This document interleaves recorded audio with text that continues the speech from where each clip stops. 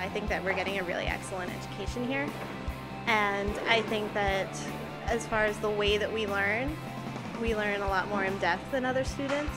Learning process that they do here is a lot more clinical, so it's problem solving instead of just learning from a book.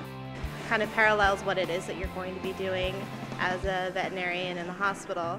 So once you get to that situation, you know the right questions to ask and the right procedures to do to get a diagnosis on your animal. I would really like to own my own practice one day. A lot of the things that I'm doing for that are the Veterinary Business Management Association.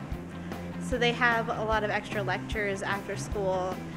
Veterinarians who are out there and have their own practice will come and speak with us. Some of the friends I've made here are going to be great friends for the rest of my life.